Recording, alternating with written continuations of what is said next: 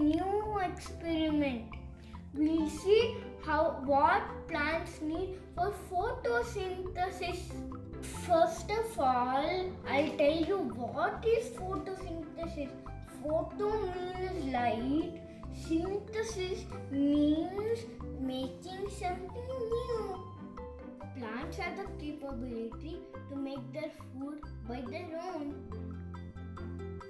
For this they use sunlight, water, carbon dioxide, and they will give out oxygen.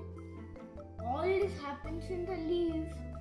Leaves are usually green. It's because they have a pigment called chlorophyll. Chlorophyll is also needed to do photosynthesis. In today's experiment, I'll show you that photosynthesis needs sunlight. I will need two jars filled with water and some leaves, and I'll put this jar in the sunlight, and this jar I'll fully cover it. And now I'll put the leaves in them.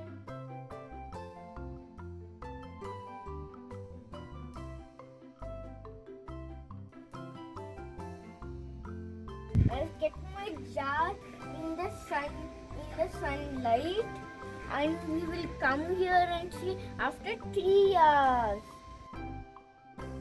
When I went to check out my jar in the sunlight, there were small bubbles on the leaves. These small bubbles are oxygen bubbles that were released during photosynthesis. There are small pores in the leaves called stomata where there will be gas exchange. It's been 3 hours now.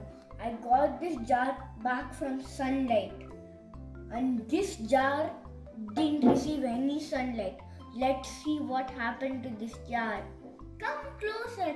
Let's watch at the leaf that is exposed to sunlight. Can you see the bubbles again? Carbon dioxide was taken and oxygen was released during photosynthesis. The leaves not exposed to sunlight. Can you see there is no bubbles on these leaves? It's because they didn't receive sunlight. They couldn't do photosynthesis. So this experiment shows that photosynthesis